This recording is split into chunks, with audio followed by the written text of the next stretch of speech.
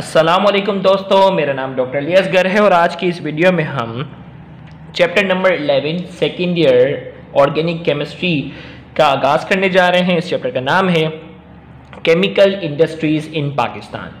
तो इस चैप्टर में हम मुख्तलिफ केमिकल इंडस्ट्रीज़ ऑफ पाकिस्तान को बाकायदा डिस्कस करेंगे और आज के इस लेक्चर में सबसे पहले हम फर्टिलाइज़र को डिस्कस करेंगे। तो इस लेक्चर को शुरू करने से पहले आपसे रिक्वेस्ट करेंगे कि अगर आपने अब तक हमारे इस चैनल को सब्सक्राइब नहीं किया, जो कि सिंध बोर्ड टीचिंग के नाम से है, तो काइंडली आज ही आप हमारे इस चैनल को सब्सक्राइब करें और साथ ही साथ बेल आइकन को लाजमी क्लिक करें ताकि हमारी अपलोड करदा तमाम वीडियोस की नोटिफिकेशन आपको रिसीव हो सके। तो आइए, केमिकल इंडस्ट्रीज इन पाकिस्तान का आज का जो सबसे पहला टॉपिक है वो है फर्टिलाइज़र। एग्जाम में बाकायदा फर्टिलाइज़र के ऊपर शॉर्ट नोट बनाने को आता है, 4 नंबर में बाकायदा शॉर्ट नोट होता है। तो आइए हम इसको डिस्कस करते हैं। तो सबसे पहले हम बात करेंगे फर्टिलाइज़र की डेफिनेशन की।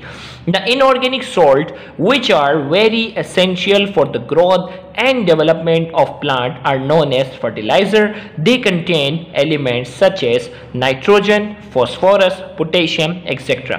हमने कहा कि वो inorganic salt, the inorganic salt which are very essential for the growth and development of plant, वो इनऑर्गेनिक सॉल्ट जो कि पौधों की ग्रोथ, प्लांट की ग्रोथ और प्लांट की डेवलपमेंट के लिए बहुत ज़्यादा ज़रूरी हो, उन्हें हम क्या कहते हैं? फर्टिलाइज़र कहते हैं। जैसे उर्दू में कहते हैं खाद, एक तरीके से कहते हो। They contain elements such as nitrogen, phosphorus, potassium etcetera. और इन फर्टिलाइज़र के अंदर कौन कौन से एलिमेंट होते हैं? नाइट्रोजन, फॉस्फोरस, पोटेशियम, ये चीज़ें शामिल होती हैं।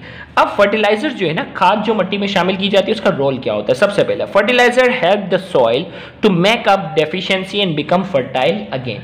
जैसे ही हम उसमें फर्टिलाइज़र मिट्टी में शामिल करते हैं तो जिन जिन मिनरल्स की, नाइट्रोजन की, फॉस्फोरस की, पोटेशियम की, जिन जिन चीज़ों की मिट्टी में कमी हो चुकी होती है, वो दोबारा उसको क्या हो जाती है? मिल जाती है। दूसरा, fertiliser maintain the pH of the soil near neutrality और स्लाइड अल्कलिनिटी। फर्टिलाइजर का जो काम होता है वो मिट्टी की, फर्टिलाइजर का जो काम होता है वो सॉइल की पीएच को क्या रखना होता है? मेंटेन रखना होता है न्यूट्रल तक या स्लाइड अल्कलिनिटी, यानी अल्केलाइन न्यूट्रल तक या स्लाइड अल्केलाइन तक उसकी जो है वो फर्टिलिटी पीएच को मेंटेन रखना होता है। और ये पीएच कितनी होती है? 7 to 8। पीएच कितनी होती है? 7 to 8 जो होती है, ये बाकायदा जो है वो पीएच तक इसको मेंटेन रखता है। नोट करके एक अहम बात याद रखिएगा, the soil having pH above 10 और बिलो 3 इज स्टेराइल।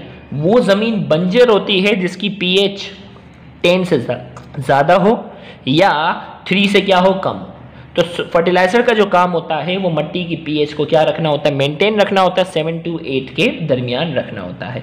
तो आइए अब हम बात करते हैं फर्टिलाइजर की types of fertiliser. There are 2 types of fertiliser. Fertiliser की 2 टाइप्स हैं। Number 1 organic fertiliser, number 2 mineral fertiliser. पहली जो है वो ऑर्गेनिक फर्टिलाइजर है और दूसरा क्या है? Mineral fertiliser. ऑर्गेनिक फर्टिलाइजर की हम बात करते हैं। The organic fertiliser include manures and पीट। बाकायदा जो एनिमल्स का जो वेस्ट प्रोडक्ट होता है ना, उसको बाकायदा खाद के तौर पर इस्तेमाल किया जाता है, उसे कहते हैं organic fertiliser.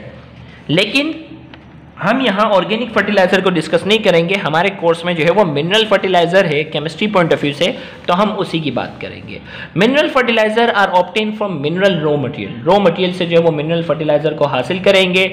Types of mineral fertilisers are following are the types of mineral fertiliser. Number 1 nitrogenous fertiliser. Nitrogenous fertiliser की हम बात करेंगे। They contain nitrogen as essential element. Nitrogenous fertiliser जो होते हैं उसमें क्या होता है? एसेंशियल एलिमेंट के तौर पर क्या होता है? नाइट्रोजन होता है। मिसाल के तौर पर urea, ammonium nitrate, ammonium sulphate, ये नाइट्रोजिनस फर्टिलाइजर हैं जो कि मिट्टी में शामिल की जाती हैं। इसी तरीके से potassic fertiliser, it include child salt Peter, potassium nitrate. तो ये चाइल्ड सॉल्ट पीटर और पोटेशियम नाइट्रेट जो है ये पोटेशिक फर्टिलाइजर में शामिल होती हैं।